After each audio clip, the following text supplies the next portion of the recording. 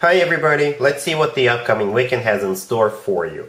It could be about love, finances, events, trips, anything. Please like, share, subscribe and hit the bell to get notified in the future. Let's begin.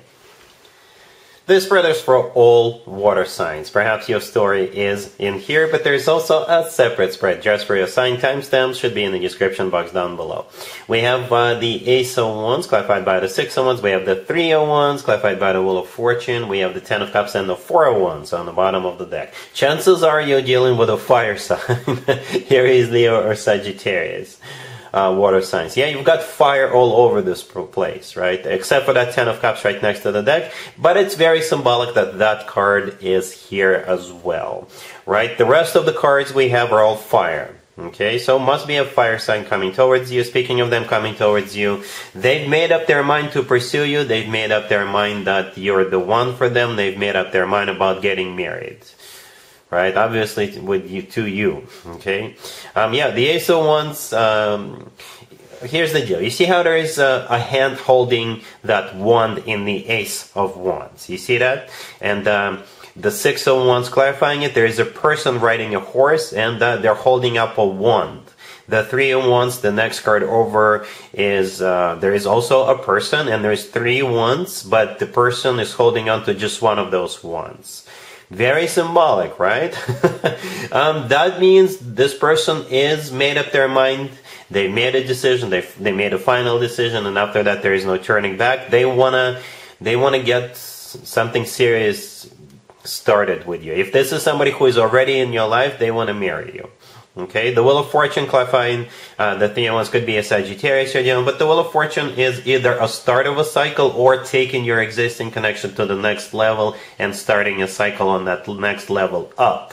The Wheel of Fortune is always good news in my spreads, right? And then we have the Ten of Cups and the Four of Wands. The Four of Wands belongs to this fiery or fire sign, fiery person or a fire sign, right? That's them wanting to get serious with you. And the Ten of Cups belongs to you, water signs, because you're a water sign. And now we have the Ten of Cups, right? The Ten of Cups is a card of a family. It's a card of a commitment, marriage. It's the happily ever after card. And the Four of Wands is also a commitment and marriage card. So both of you come in with very similar energies. It's just that they need to make a move and they're making that move and you're going to be on board. So both of you see this as something long term. All right? Cool. Cancer, we have the Five of Wands clarified by the Five of Cups. We have the Knight of Cups clarified by the Two of Cups. We have the Chariot, and we have the Seven of Pentacles on the bottom of the deck. You could be dealing with a fellow water sign, another Cancer, Scorpio, or Pisces, or pretty much any zodiac sign. Well, I can interpret this a couple of different ways. Either way, you still have somebody coming your way. But how it starts, or what has been happening between you and this person, is going to be different for all of you. For some of you, this is your ex coming back to you. For others of you, it could be not exactly an ex, but perhaps the two of you got off on the wrong foot. And they're going to try again. If this is a new person coming into your life, then what you should know is that they've been struggling. They've been really, really struggling with this decision to make this move towards you for whatever reason, most likely because of what happened to them in the past with somebody else.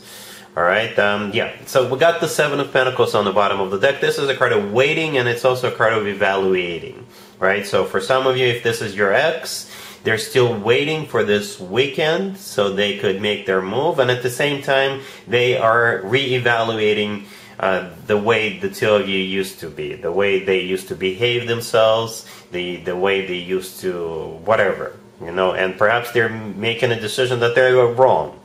Okay, if this is a new person, perhaps you met this person during the week or recently, and they're waiting for this weekend so they could make their move. Right? We actually start with the Five of Wands clarified by the Five of Cups. One five clarifying another five. The Five of Wands. So those two cards could be talking about either you getting into a fight in the past, and if this is your ex, then that's how the two of you broke up. You got into a fight, and that's how it ended. Or perhaps if this was a new person, you got off on the wrong foot. That happens too. That happens too. Strong personalities sometimes collide. Right? And the Five of Wands is clarified by the Five of Cups. The Five of Cups has always to do with the past. Right? So for some of you, this is them regretting starting this fight with you and breaking up with you, or they regret getting off on the wrong foot. Or the Five of Cups could be them struggling. If this is a new person, they're struggling before they can make a move based on their previous negative experience, right? Nevertheless, like I said, here they come with the Knight of Cups clarified by the Two of Cups. So do expect a very romantic gesture from them. The Knight of Cups is the most romantic knight out of all 4 knights. This knight is often referred to as the knight in a shining armor, Prince Charming. The Two of Cups clarifying is what they want. They either want you back or they want to be with you. Right? There's 2 people in the Two of Cups. However, since this card is a clarifier, this is what's going on inside this person's head. This is what they want to achieve with you. Okay, and the Chariot right next to the deck, that's you. That's your major arcana card, Cancer. As a matter of fact, it's the only major arcana card on the table, and that was the last card that came out. So what's that telling me is that it's going to be 100% up to you as to what you want to do here. Alright, cool.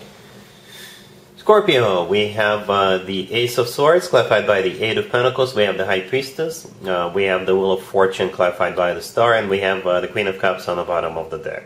You could be dealing with a Pisces, Sagittarius, Aquarius. But it kind of feels like you're secretly doing something. Right? It's like you decided to secretly work on something or perfect something. So nobody knows about it. Perhaps you just invented something, right? And now you're working towards perfecting it, so you could file for a patent. But yeah, we have you, the Queen of Cups, on the bottom of the deck, right? That's you.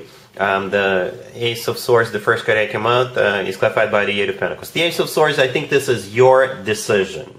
Right, with the Ace of Swords, people are usually very decisive. It's a card of a new beginning, and there is no hesitation with the Ace of Swords, right? It's clarified by the Eight of Pentacles. That's what the decision is all about. Either working on something, or working on yourself, or perhaps, again, you're working on some kind of a secret project, or perhaps you've joined the gym, or you joined the rock climbing club, but you're not telling anybody, right? The High Priestess, the next card, always a card of a secret.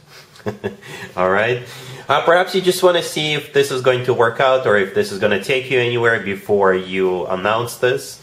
Right? Here comes the Wheel of Fortune, clarified by the Star. Both are major arcana cards. The Star could be an Aquarius.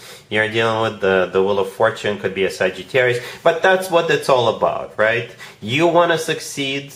You want your wish to come true. The Star is a card of a wish come true, but the thing about the Star, it's something people usually wish for or hope for a long time, right? So yes, you've got work ahead of you, you got your work cut out for you, but it's going to be worth it, right? It is definitely going to be worth it in the future, and that's what you're striving to. Something in the future, some kind of a wish come true. All right, cool. Pisces, we have the Eight of Swords clarified by the Devil. We have the Sun clarified by the Knight of Swords. We have the Hierophant, and we have the Lovers on the bottom of the deck. You could be dealing with an air sign, Gemini, Libra, or Aquarius. We also have Capricorn. We have Leo and Taurus on the table. We have a lot of major arcana cards on the table. 4 out of 6 cards. 4 of them are major arcana cards. And I think I know what's going on. Somebody is borderline obsessed with you, Pisces. Yep, and they're coming to tell you that they're not going to tell you they're borderline obsessed with you. They're coming to tell you that you are the best that ever happened to them. You make them happy, right? And they think you are the love of their life. Okay? And they could be onto something, especially about the love of their life part. Alright, but we start off with the Eight of Swords, clarified by the Devil. The Eight of Swords is a card of somebody who's stuck and trapped in their own thoughts. And I think this is what's happening to the person who is about to show up, right? The Devil, clarifying the Eight of Swords, could be a Capricorn who is about to show up. But the Devil could be what's on their mind. They're borderline obsessed with you, Pisces. The Devil in this case is that borderline obsession. Alright?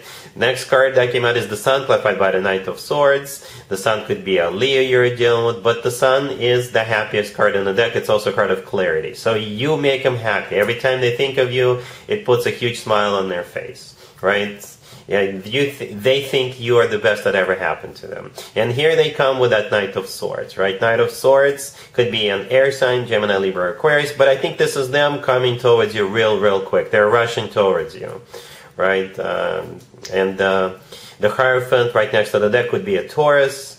But the Hierophant is a card of something traditional, like a committed relationship or marriage, right? So perhaps they want to take you to some kind of an event, a very traditional event, or that's what they want with you.